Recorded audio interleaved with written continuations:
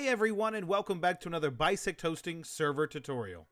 In today's tutorial, we're going to go over how to connect to a 7 Days to Die server. First, we're going to log into our BisectHosting Games panel and choose our 7 Days to Die server. Next, we are going to click the numbers below the Start, Stop, and Restart buttons.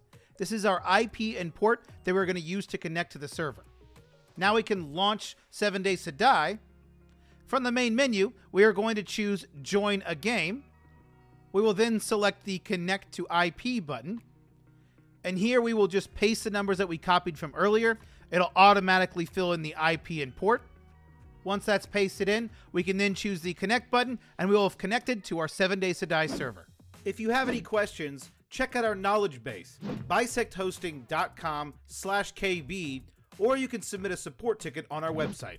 If this guide was helpful, make sure you hit that like button, subscribe for more content like this, comment down below which guide you would like to see next, and we'll see you around.